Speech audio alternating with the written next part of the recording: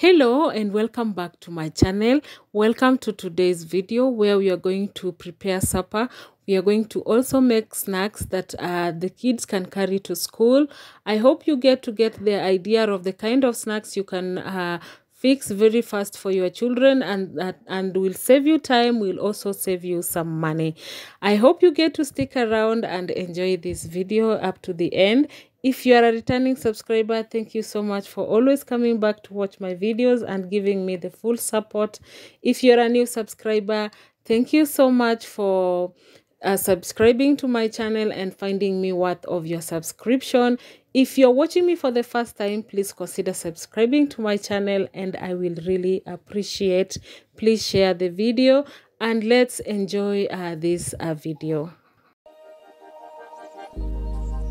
Started as a whisper, message from a new world I'd never. In my today's recipe, these are the ingredients that I'm going to use. I have some red onions that I'm going to chop into smaller cubes, and then I'm going to put them on the baking tray, which I've aligned with the baking paper.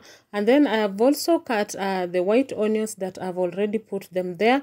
I have some garlic that I'm going to also put there. I'm going to use tomatoes as well. I'm going to chop them, put them there, sprinkle some salt, sprinkle some curry powder, put them in the oven to bake for 10 minutes before I can take them out. And then we are going to see the next process.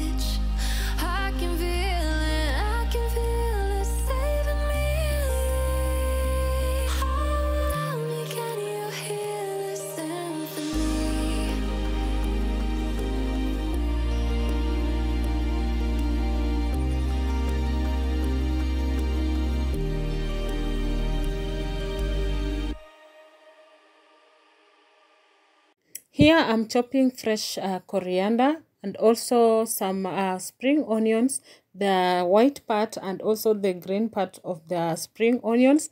I also have here some coriander roots, which I'm also going to use in making the stew that I want to make. So basically what I always do, I just pound them down like that using my knife. And then I also have turmeric, which I'm going to cut into smaller cubes and also use in my stew. Started as a whisper, message from a new world I'd never known. Something about it felt like it'd been waiting my whole life. Is this home? I can hear Today I'm going to make some ugali, and I'm going to use millet to make my ugali. So after the water has boiled, I'm going to mix some flour with the cold water, and then I'm going to make like I'm making some porridge, and then I'm going to start cooking now the ugali itself. I got this millet from the village when I visited my village during the festive season, and I was given this millet. So I dried it on the sun and took it to the posho mill, milled it. That is the one that I'm using to make my ugali.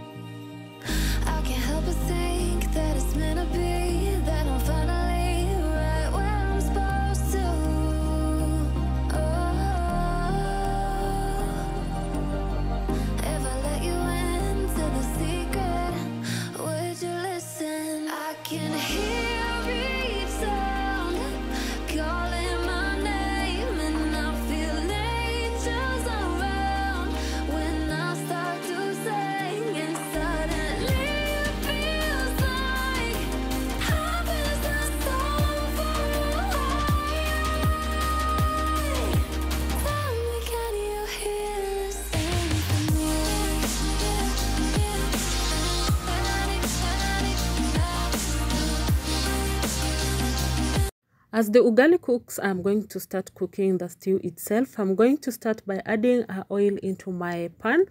Then I'm going to add the coriander roots. I'm going to let them infuse into the oil before I add the turmeric and the spring onions. I'm going to let them get a touch of golden brown color before I can add any other ingredient. And the other ingredients that I'm going to add here, obviously, I'm going to add the blended mixture.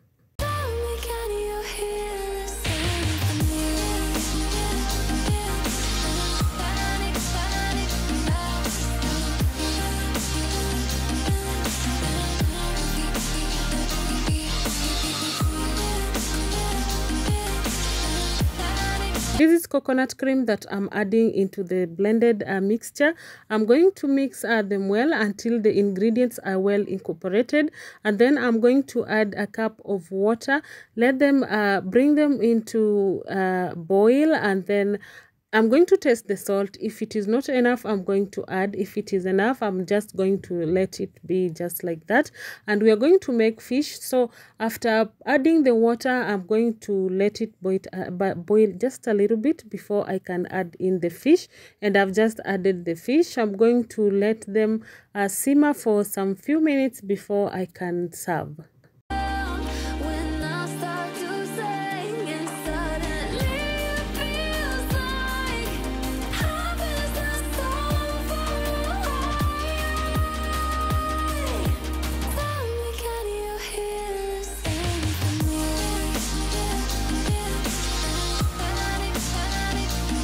I have some sukuma wiki here that I just want to stir fry them a little bit.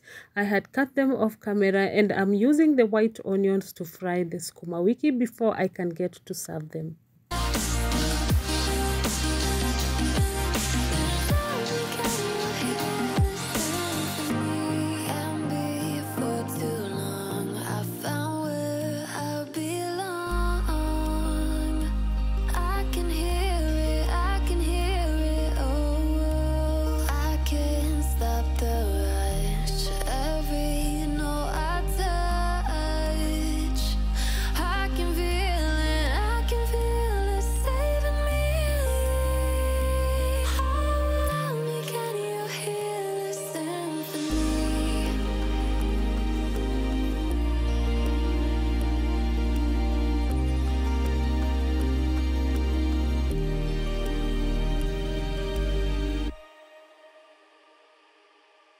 The dinner is ready and it looks so delicious. So the next thing I'm going to make, I'm going to prepare some snacks, and I'm going to make a mini mandazis, the small mandazis that are the kids can be able to carry to school as snacks. So I'm going to add some flour into my bowl. I'm going to add some salt. I'm going to use milk, 1 packet of milk. I'm going to add sugar. I'm not measuring, but I was sure what with my measurements. And then I'm also going to use 1 egg. I'm going to knead it, let it rest for around 20 minutes before I can start making them. Started as a whisper, message from a new world I'd never known. Something about it felt like it'd been waiting my whole life. Is this home? I can hear each sound calling my name, and I feel angels around when I start to sing, and suddenly it feels like heaven's not so far away. Tell me, can you hear the symphony? Panic, panic,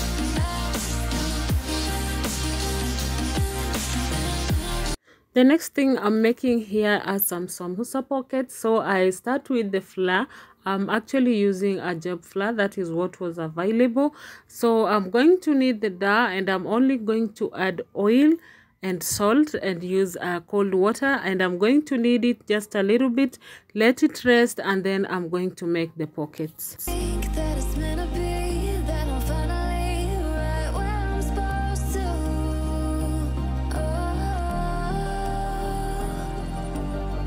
If I let you into the secret, would you listen? I can hear each sound calling my name, and I feel angels around when I start to sing, and suddenly it feels like heaven's not so far away.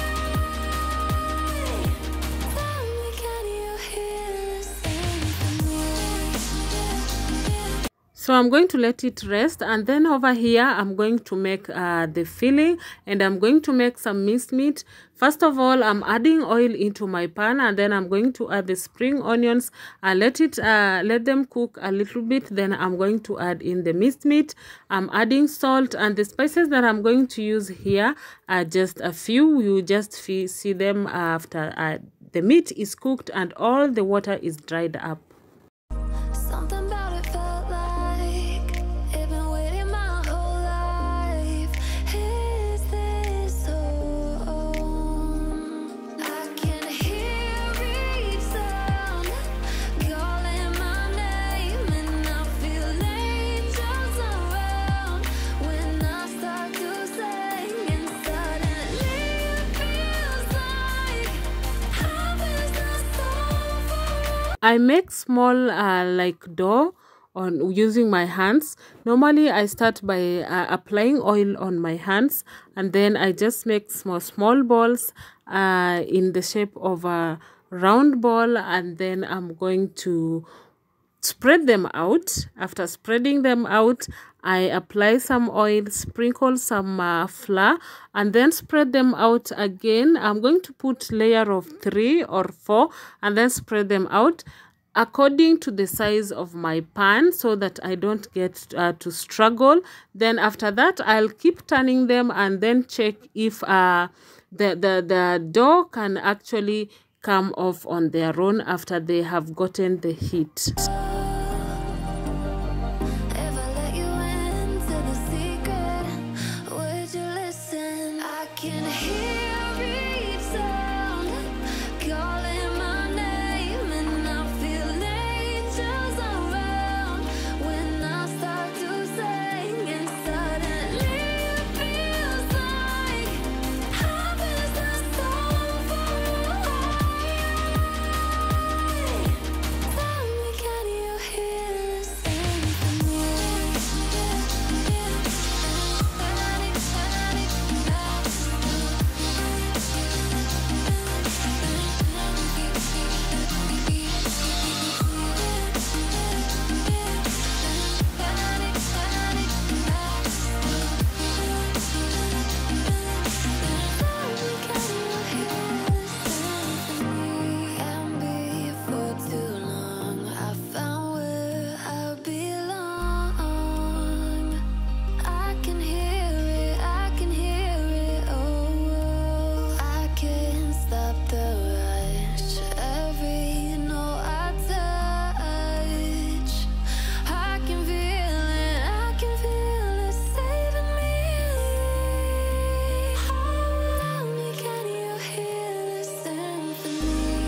I'm going to add a few spices, and I'm going to use dried rosemary, dried thyme, dried sage, and oregano. I'm also going to add in some cumin powder and some salt and a little bit of spring onion leaves.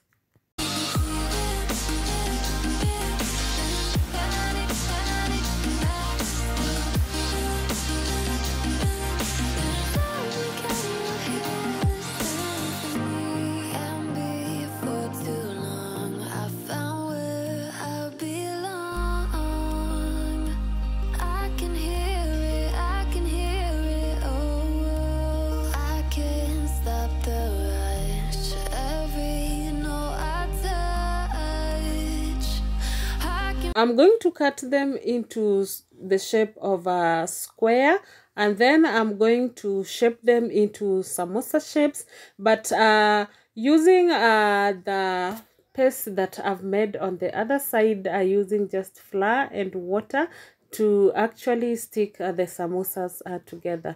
So just follow along and see how I'm going to do it. And also you can tell me how you prefer making your samosa pockets. Started as a whisper, message from a new world I'd never known. Something about it felt like it'd been waiting my whole life. Is this home? I can hear each sound calling my name, and I feel angels around when I start to sing, and suddenly it feels like heaven's not so far away. Tell me, can you hear the symphony? Panic, panic,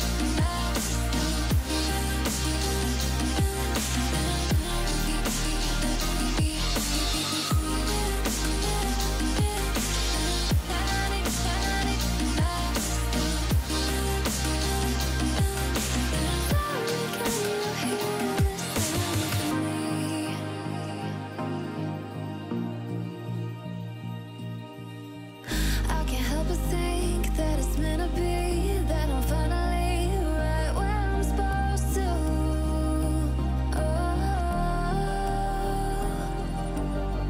If I let you into the secret, would you listen? I can hear each sound calling my name, and I feel angels around when I start to sing, and suddenly it feels like heaven's not so far away.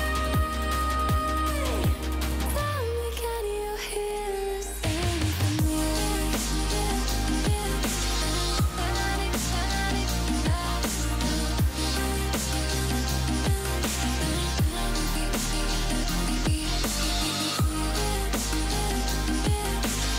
Panic, panic,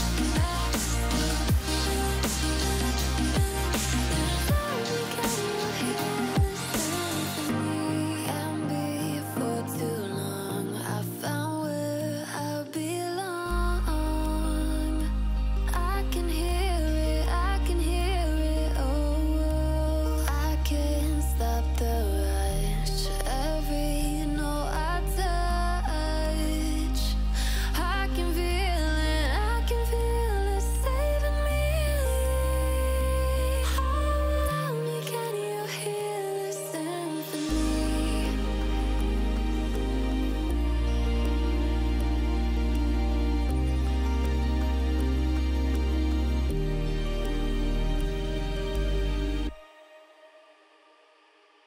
Always use medium heat to make your samosas, and they are already done. And also the extra ones that I had cut, I just made these crisps so that the kids can just munch on them. And then the next thing I was going to do now was to make the mini mandazis, and I was going to start by spreading them out, cut small long stripes, and then start cutting the small mini mandazis, and then I'm going just to fry them just like we normally do with mandazi. Started as a whisper, message from a new world I'd never known. Something about it felt like it'd been waiting my whole life. Is this home? I can hear each sound calling my name, and I feel angels around when I start to sing, and suddenly it feels like heaven's not so far away. Tell me, can you hear the symphony? Panic, panic,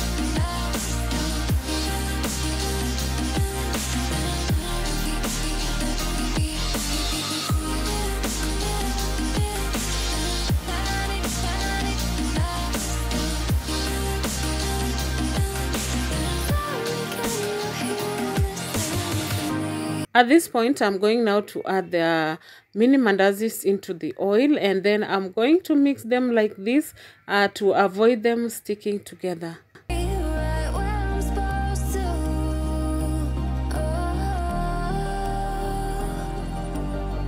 If I let you into the secret, would you listen? I can hear each sound calling my name, and If you've been able to watch the video up to this point, thank you so much for the love. Thank you so much for the support.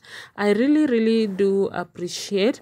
So we've come to the end of the video, and this is how the mini mandazi turned out. They are actually very soft. Using the eggs, and the milk really makes them very soft. So I'm going to let them cool down and put them in a tight container. I'll let them stay for around 4 days. They can never go bad, but if you want them to stay for longer, you can put them actually in the fridge and then warm them whenever you want to use them. started as a whisper, message from a new world.